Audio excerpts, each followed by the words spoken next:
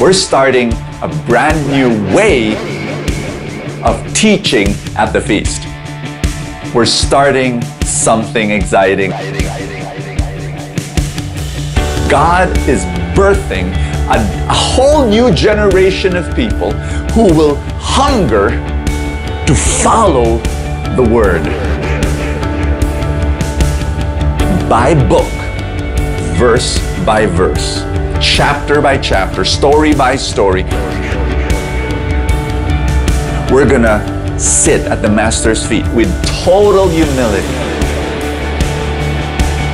and allow the text as divinely inspired to speak to our hearts. Get ready, because we're gonna start this journey of longing and really understanding God and His Word for you.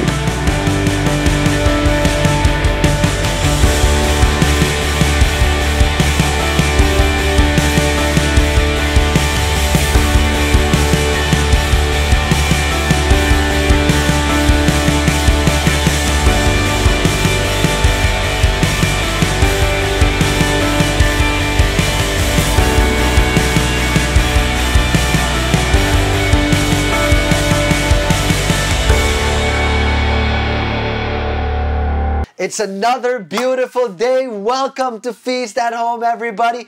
This is your builder, Brother Audie Villaraza, and together with Brother Bo Sanchez, we want to thank you for dropping by and choosing to hang out with us. We're grateful that you allow us to enter into your personal, private space every single Sunday. I hope and pray that the message that we prepared today for you will change you, will inspire you, and will bless you, that God will use this to speak to you. Let's begin as we come in the name of the Father, and of the Son, and of the Holy Spirit. Amen. Everybody, open your hands like this and say this with me. Today, I receive all of God's love for me. Today, I open myself to the unbounded, limitless, overflowing abundance of God's universe. Today, I open myself to God's blessings, healing, and miracles. Today, I open myself to God's Word so that I become more like Jesus every day. Today, I proclaim that I am God's beloved, I am God's servant, and I am God's powerful champion. And because I am blessed, I am blessing the world. In Jesus' name, amen. Can I ask you to stretch your hands towards the screen, and let's give honor to God's Word by singing.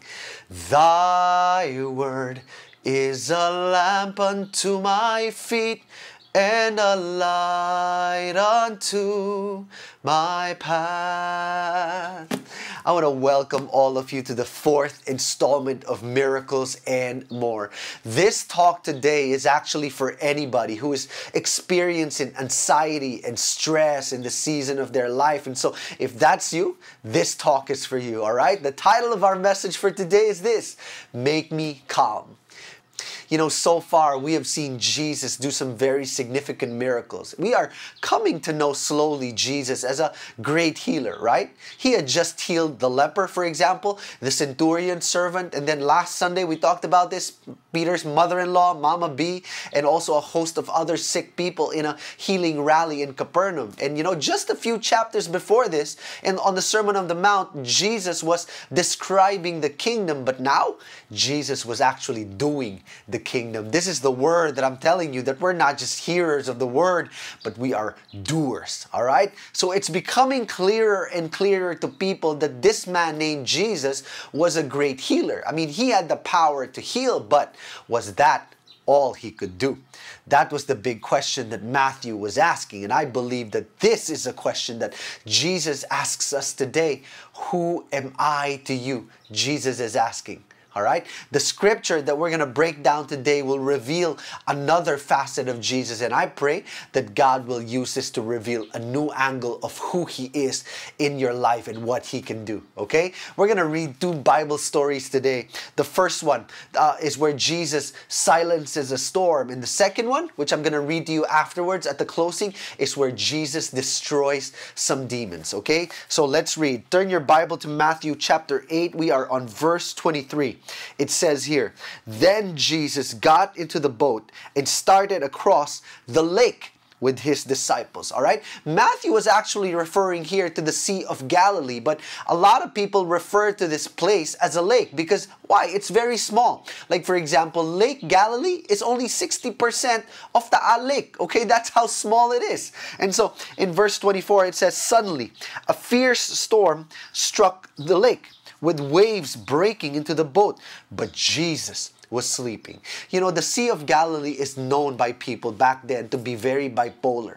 You know, like some people, you know, who are happy one moment and then after a few seconds they become like the Incredible Hulk. You know any people like that?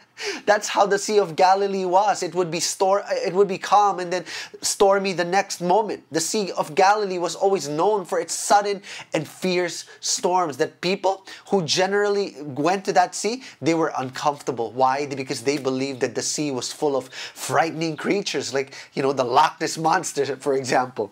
And then verse 25, it says, the disciples went and woke him up shouting, Lord, save us. We're going to drown. You know, we already know from this text alone that this storm was quite special. Why? Because these guys were hardened and seasoned fishermen who have experienced lots of storms in their life. So for them to be terrified, it meant that this was no ordinary storm. But then Jesus responds like this in verse 26. Why are you afraid? You have so little faith. Leave it to Jesus to give a little sermon in the middle of a storm, right? You know, if anything, this teaches us and reveals to us that Jesus doesn't get scared of storms. Aren't you glad that even a great storm doesn't scare our God? So for that reason, God's not scared of that sickness. He's not scared of that shortage. He's not scared of your shame. He's not scared of your sin because He is sovereign. Can I get an amen from someone? Then He got up and rebuke the wind and the waves, and suddenly there was a great calm. And then verse 27, the disciples were amazed, and then they asked, who is this man? They asked, even the winds and the waves obey him. This is the first story that we're going to read today, all right? The second one is I'm going to read to you at the closing part, but let's pray for now, all right? Everybody close your eyes, bow down your heads. Jesus, we thank you for this word. We thank you that this has leapt out of the page and into our hearts. But we pray, oh God, with your Spirit, that we would understand every single word, that it would mean something to us. Break it down to a practical way. And we declare today, oh Jesus, that you will speak and we will hear. You are sovereign over everything in this world, oh God. You are sovereign over every sickness, every calamity, every catastrophe, every challenge, and every difficulty. And so we look to you as our God. Thank you so much. Thank you, Jesus. In your name we pray. Amen. One more time, everybody. Lift your hands in honor of God's word and let's sing. Thy word is a lamp unto my feet and a light unto my path. Hallelujah. God bless you. God empower you. God fill you up. God's presence be so strong in your life. What a privilege that you have allowed me now to enter your home and your heart here at the feast. Are you ready? My message is this: God is in your boat. Hallelujah. Have you ever experienced chaos in your life? I have, many times. But let me share with you one of the earliest ones that I experienced. I was 12 years old. I was graduating from grade school, going into high school. And for the life of me, I do not know what went into the brains of my mom and my dad, because they wanted me to study in the Ateneo High School. Now, can I say this to you, that ever since the beginning, I was a lazy student. I wanted to tell them, Mom, Dad, are you sure? Are you suffering from amnesia now when you forgot my report cards and the grades that I've been getting all these past years? Do you want me to look at them right now and pick one and shuffle those cards and just, pick one at random and present to you my grades that I am not worthy? But no, they wanted me. And so, friends, let me share this with you. Recently, there was this young woman who wrote to me and told me that she was depressed. Why? This is her story. that she was always a straight A student. But then this semester, she had one subject, one, that was a B plus. And her mother was so angry at her. And it broke her heart. You know, this young woman writing to me. And OMG, I cannot relate. Really, I absolutely cannot relate. I wanted to write that mother. I wanted to say, Mother, there's something wrong with you. This is wild. I wanted to write to her that, you know, your daughter, when I was your daughter's age, and I would get a 75. A 75. My mom will throw a party, invite all the homeowners association, and, you know, serve lechon. I'm exaggerating, but, you know, she will be very happy. But here you are, you know, your daughter has one B plus, for crying out loud. The rest is A, and you go ballistic. Anyway, let me go back to my story. So I took the Ateneo High School entrance exam, and my parents believed in me so much that they did not, you know, think that I should take other entrance exams in other schools. So a few weeks after the exam, I was in the front lawn of my house, and then the mailman comes, and I was there, so I got the bunch of envelopes for us. One of them had my name on it. One of them was there with my name, and it came from the Ateneo High School department. And so with trembling fingers, I opened the envelope. I unfolded the letter, and it said there, "Dear Mr. Sanchez, we regret to inform you, ... At that singular moment, I felt I was the dumbest kid in the entire galaxy. You know, true to form, that's how we exaggerate, right? You know, one school rejected me, but I felt that the entire country was rejecting me. And I was, at that moment, it was panic time. It was chaos at home, because my parents realized, oh no, time is running out, you know, and you're gonna miss a school year. I said, I'm gonna miss a school year. Inwardly, I said yes, but no, it was panic time. It was really chaos. They had to go from school to school. They burned the lines, call this up, call that person, trying to find ways. And there, at the very last minute, one school accepted me, Claret High School, and. But that was wild time, like anxiety through the roof, you know, just searching for a school for me. But let me share with you what happened to me a few years later. I was in first year high when I joined the Bible quiz, and it was on national TV.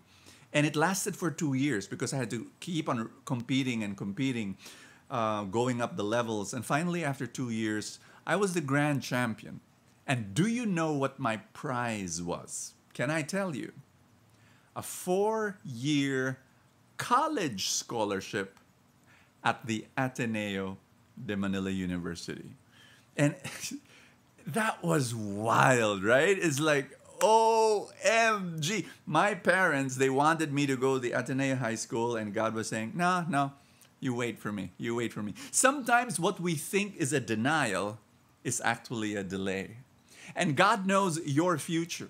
Are you going through chaos right now? Are you going through panic? Are you going through anxiety? Listen to me. God knows your future. God knows your story, every detail, every facet, every angle. And He invites you to trust in Him. He invites you to trust in God. Why? Because in the midst of that storm, there is a God beside you in your boat. God is in your boat. Now, I want to read with you again that whole story, and just go a little bit slower, and I pray that it will be a revelation for you. Are you ready? Here we go. In verse 23, then Jesus got into the boat and started across the lake with His disciples. Suddenly, a fierce storm struck the lake with waves breaking into the boat. And then Matthew said something absolutely strange. Absolutely. He said, but Jesus was sleeping. You know, who would sleep in a fragile, flimsy fishing boat being slammed by monster waves and winds. Who would do that? Well, Jesus. Now, why? I'll give you a practical answer. I was thinking, if I was in the sandals of Jesus, yeah, I would probably also be sleeping because, I would preach for 2 sessions at the feast, and then, every ebb of energy would be just drained out of me. And then after each session, just praying over hundreds of people. So, by Sunday afternoon, I'm useless. I'm totally useless. I will crash on the couch for 2 hours, and I'll just be dead.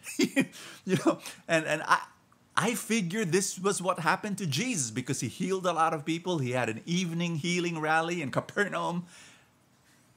But then, I want to ask a deeper question.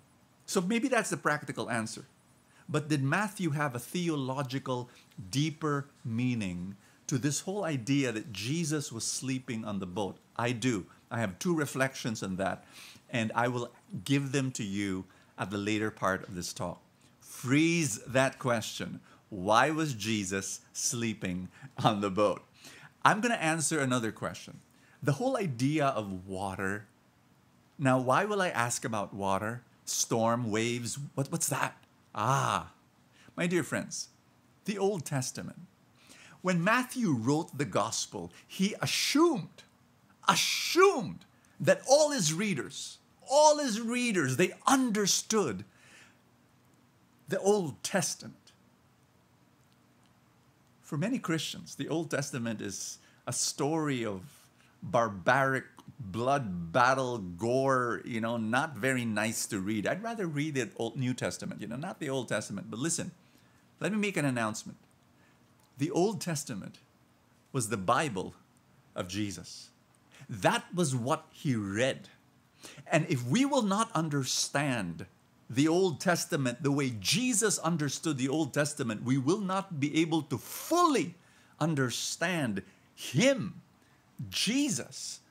And this is crucial. I need to emphasize that. And so to understand this story of the storm and Jesus sleeping in the boat, let's go back to the Old Testament and ask this question: what was the symbolism of water? Now, in the Bible, throughout the Old Testament, the Bible of Jesus, water was the primary image of chaos. Oh, yes. You just have to go to the very first page of the Old Testament, Genesis chapter 1, verse 1 and 2. Let's read. In the beginning, God created the heavens and the earth. Verse 2, the earth was formless and empty, and darkness covered the deep waters. And the Spirit of God was hovering the surface of the waters. In the time of Noah, what destroyed planet Earth? Water through the great flood. And then moving forward, Moses and the Israelites. Guess what? What saved them? Passing through the water, the Red Sea. What destroyed the armies of Pharaoh and the Egyptian chariots? The Red Sea, water again. You go to their prayer book, the book of Psalms, and look at this. This is from Psalms 169. The psalmist had a horrible experience in his life, and how did he describe it? Let me read it for you. Save me, O God, for the waters have come up to my neck. I have come into the deep waters. The floods engulf me. So now, using the lens of the Old Testament, let's read the story again. Let's continue reading. We're back to the storm. The disciples went and woke him up, Jesus, shouting, Lord, save us. We're going to drown. Familiar? Familiar? When Matthew is writing that, he wants you to hyperlink different parts of this story back to the Old Testament. That was his intention. Jesus responded, why are you afraid? You have so little faith. Then he got up, rebuked the wind and waves, and suddenly there was a great calm. The disciples were amazed. Who is this man? They asked. Even the winds and waves obey him. Friends, that question, who is this man? That was the intention of Matthew, why he was writing this story and why he was retelling the story to you. he was asking that question, who is this man? Is he just a healer? Is he just a teacher? Is he just a prophet? Or is he someone more? But if you use the lens of the Old Testament, get this, I hope you're listening. This is shocking. What Yahweh was doing in the Old Testament, Jesus was now doing. Are you with me on this? This is wild. In other words, Matthew was saying, Jesus is Yahweh. Jesus is Yahweh in the flesh. Blows my mind that Matthew was saying that and telling that, oh man, he was showing that whatever Yahweh was doing in the Old Testament, Jesus was also doing. And so the revelation, this revelation is very shocking. This is an astounding claim. I remember the quote from C.S. Lewis, either this man was and is the Son of God, or else a madman or something worse. You know, no wonder Jesus was crucified, because the claim was he was God. Now, let me take one step backward and go to modern times. Let's face it, we're all Catholics. We kind of like, yeah, Jesus is God, sure. It's easy, right? Can I go deeper and be more personal with you? Is he your God? Especially when you are in the middle of a storm. Especially when all hell breaks loose and you are surrounded by chaos. Will you trust this God who is sleeping in your boat? Why don't we go back to that strange, absolutely strange verse? But Jesus was sleeping. I have two reflections, two answers. I'll give you the first one now. The second one will be at the later part of this talk. But here's the first one. You can debate with me on this. I won't mind, you know. I may be wrong. You know, this is just my personal opinion. But I want to connect the sleeping Jesus on the boat with a God who was resting on the seventh day. That I believe, and this is just my personal opinion, that in the midst of crisis, in the midst, and we have a crisis right now, global, country, nationwide, personal, you know, you've got all these things happening around you. I believe God is always inviting us to enter into the eternal Sabbath, to be able to rest in Him and trust in this God who is sleeping at the boat. He's inviting you to rest as well. He is inviting you. In the book of Psalms, there are two verses there I want to quote with you. The first one is the most popular psalm in the entire world. Psalms 23, verse 1 and 2. The Lord is my shepherd, I shall not want. And then it says here, He leads me to rest. He lets me rest. And then here's another one. In Psalms 127, verse 2. For the Lord provides for those He loves while they are asleep. While they are asleep, God provides. Today, perhaps you feel that God is absent in your life. You've been praying and praying and praying and praying and praying, and it seems He's not listening or He's sleeping. But can I give you my word? Can I preach to you? May I preach to you today? He is listening. You think He's absent? No, He's very present. In fact, He's beside you. And He is in your boat. Remember my story? When I was rejected by that good school? Somewhere along the way, you know, some part of me, interpretation, I'm really dumb, you know, gosh. You know, it's no surprise, you know, my life is over. My life is over. Oh, I'm going to miss a school year. Yay, you know, yeah, nothing, you know.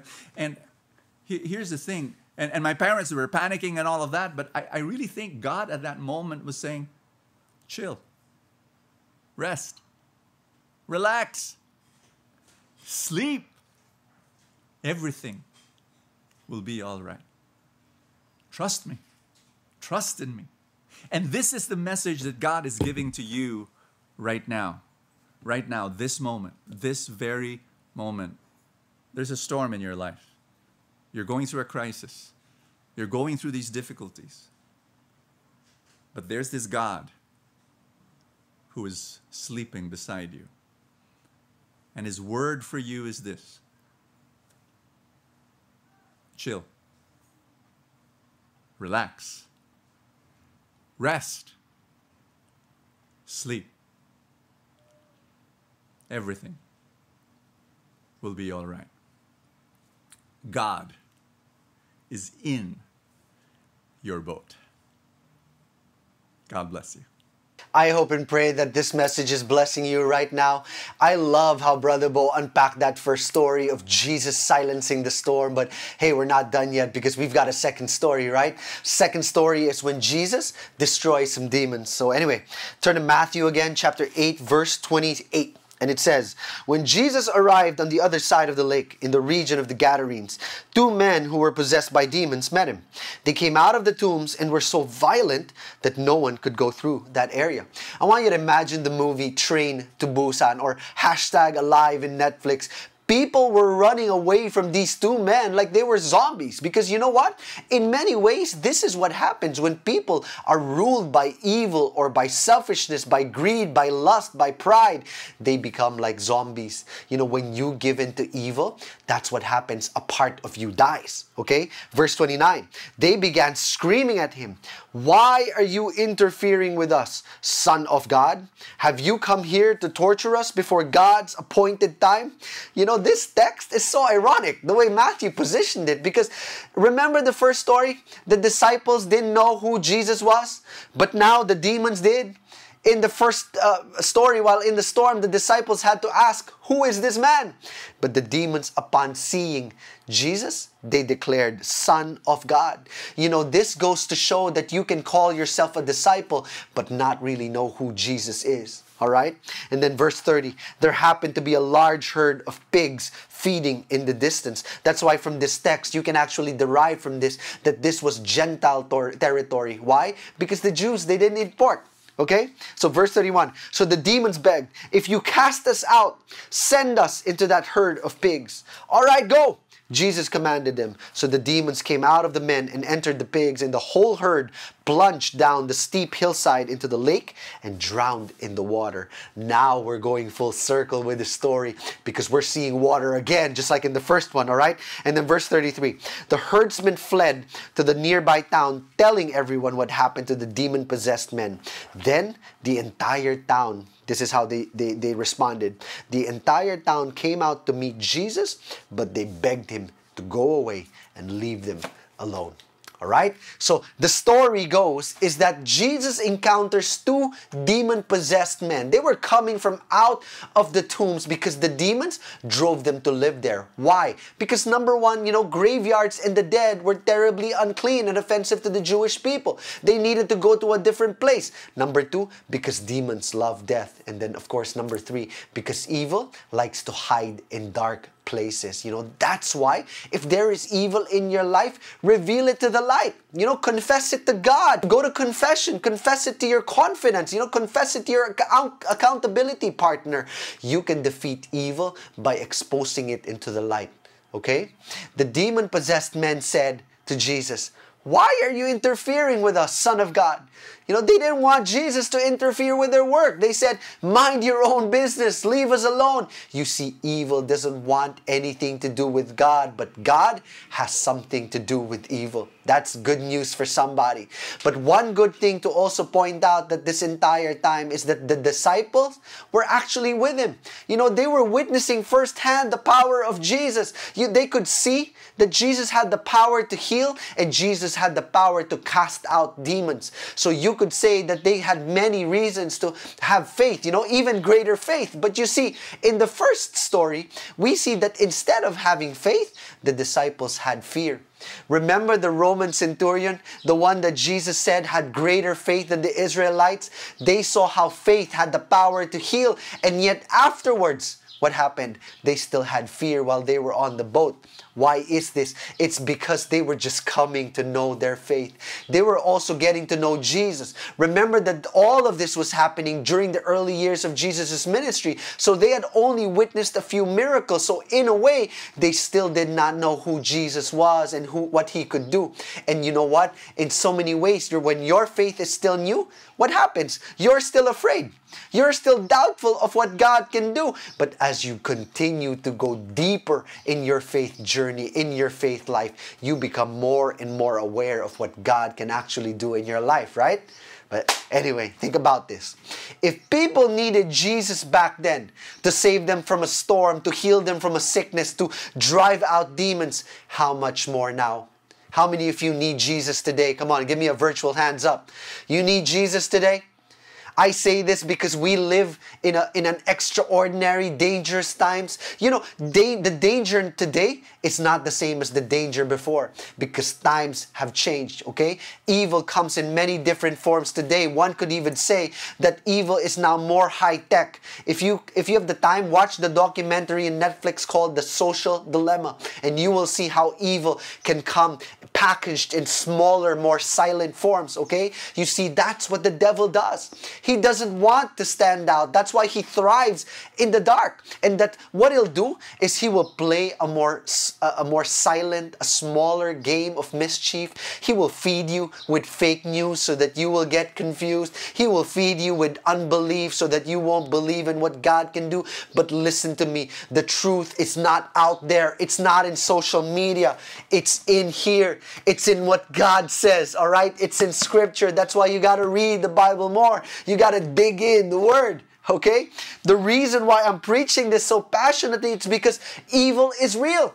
It's all around us. It's in our families. It's in our communities. It's in our companies. You know, evil is what prompts a father to rape his 8-year-old daughter, for example. Evil is what drives a person to steal millions and billions from the public. So yes, there is evil in this world, and the sooner we open our eyes to this, the better for us, my dear friends. If the danger before was called persecution, you know, the danger today is called complacency. It's people thinking and behaving like, you know, everything is okay. But really, it's not. This is what Matthew is pointing us to. This is what he's teaching. He wants to open our eyes to the truth that we are all in a spiritual battle, and the battle of good and evil is ongoing. So if evil is real, what should we do? I've got some bad news and some good news for you, all right? The bad news is that on our own, we cannot defeat evil. We cannot defeat the enemy. It's a lost cause. But here's the good news. Jesus has fought in our behalf. And through His life, His death and resurrection, Jesus has already won the war. Evil has been defeated. That's what our Catholic faith says. But some of you might be asking, well, if evil has been defeated, Brother Audie, why are we still swimming in a pool of poop? Okay, there are other words to express that, but I'm using a more wholesome word, okay? The answer is found in what the demons told Jesus in verse 29. Have you come here to torture us before God's appointed time? You see, evil knows that its ultimate destiny is to be cast out. It's to be vanquished. It's to be destroyed. It's to be eliminated. Why? Because Jesus has already won the war. But while the battle is still ongoing, evil knows that its time is limited. So get this, evil will work twice as hard to inflict as much damage in your life as possible. But take heart, because if evil is working, God is working too. Can I get an amen? Anyway, let me put our two stories together, all right? I hope that you guys are still there. Brother Bo said that water is a symbol of chaos. That's why the image of a great storm, it frightens us, right? Because it's chaos all over. We don't understand it. There's no control. And oftentimes, you will see that the storm is outside of the boat, right? It's rocking your boat. It's shaking your life. It's shaking your peace because evil is out there. But in many occasions, you will also see that the storm can also be inside the boat, right? It's in your head, it's in your heart, it's in your life, because evil can also be found inside. So again, why was Jesus sleeping on the boat? let me give you this truth, all right? This is a beautiful message that says there will come a time in your life when you will feel as though God might be sleeping and God is not working. In fact, some of you might be feeling like this right now, as though God is not present and God is not there and God is not listening to you. But don't be afraid, because it only means that it's not yet the time to vanquish evil. It's not yet the appointed time for God to show up. Get this, evil is on a borrowed time. Sin is on borrowed time. And when the time is up, hallelujah, Jesus will wake up and vanquish and rebuke evil once and for all. That's where our faith is anchored to, that Jesus has already won. Let me end with this point, all right? We are slowly seeing how Jesus has absolute power, not just with the outer world, not just with the power to calm the storm and the catastrophes that befall us, but He also has absolute power over the inner world. He is able to vanquish shame. He is able to vanquish evil. He is able to vanquish sin, right? But notice this pattern. All right? I don't know if you have been noticing this. We started with the leper a few chapters ago. People were afraid of the leper, so Jesus healed him. But instead, people became afraid of Jesus. The disciples were afraid of the storm, so Jesus calmed the storm. But instead, the disciples became afraid of Jesus. The town was afraid of the 2 demon-possessed men, so Jesus healed them. But instead, they became afraid of Jesus. It seems to me that every single time Jesus showed His power, people became afraid of Him. And this shows more about how fearful we are and not how faithful we are. This shows that we don't just lack faith, but we are also full of fear. Full of the fear of the unknown, full of superstition, full of doubt, full of unbelief. But the Bible says that fear does not come from God. So if fear does not come from God, where does it come from? It comes from the enemy. You see, the enemy uses fear to prevent us from seeing and knowing God. Isn't this true in your life? Whenever you ask the Lord to do something big in your life and He does it, you become more afraid of the outcome than you do of the actual blessing. You treat the blessing like it's a curse. You've been praying for a child, and now that God has blessed you with a child, you're worried and you're scared about your capacity to raise that child. You have been praying for a business from God, and God has blessed you with a business, but now you are scared about how to grow that business. You see, we focus on the fear and not on the fruit. So instead of becoming grateful, we become fearful. You see, this is the tactic of the enemy. If the devil can't make God stop from being good, he will find a way to stop you from being grateful. Because the devil knows that if he can get your focus off of gratitude, he wins. So maybe today is the day that you finally start fully trusting God and start declaring that He is your God. He's a good God. If He has brought you this far, it means that it's because He's capable of it. So let's trust Him, my dear friends. Let's trust the Lord. How do we trust the Lord? The best way to trust Him is to know Him. That's right.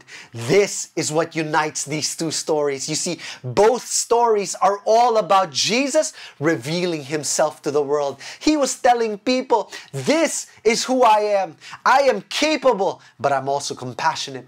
I am mighty, but I'm also merciful. So don't be afraid of me. I am in control of all things, whether seen or unseen, whether physical or spiritual. I can calm the biggest storms outside, but I can also cure the worst sicknesses inside. So follow me, learn from me, because there is still a lot you don't know about me. Hallelujah. We want to know You, oh Jesus.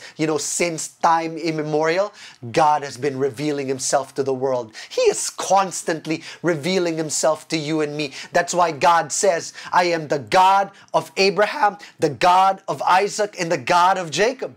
Jesus says, I am the bread of life. I am the light of the world. I am the good shepherd. I am the resurrection and the life. I am the way, the truth, and the life. So if Jesus says that He is all of these, guess what? He is Lord over all your problems. He is Lord over all your difficulties. He is Lord over cancer, over diabetes, over leprosy, over coronavirus, over death, over fear, over uncertainty. Can I get a capital amen from somebody? Amen. You see, the devil is working, my dear friend. But guess what? So is the Lord. God is working non-stop to get your attention. So get your attention off of that hatred. Get it off that bitterness and put your focus on Jesus.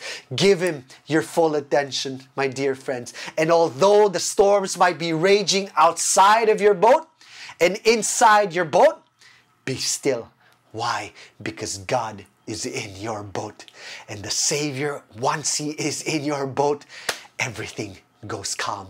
You have the peace of God. You have the calm of Jesus inside of you.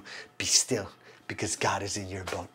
I hope and pray that this message has blessed you today. Can we pray before we respond to God's goodness and God's love? Let's just pray, everybody. Bow down your head. And let's just thank Jesus. Father, you are so good. Thank you so much for how loud and how clear you have spoken. We will begin to trust you today, Lord. And although there were many times in our life where we doubted your power and doubted your intentions for us, God, we see right now that maybe it's because it's not yet the appointed time of when you will vanquish the evil. But we wait, oh Lord, we wait in full trust and in full surrender. We will be still and know that you are our God and you are in charge. You are in control, oh God. We believe in your power. So reveal who you are to us in a mighty way. In Jesus' name, amen.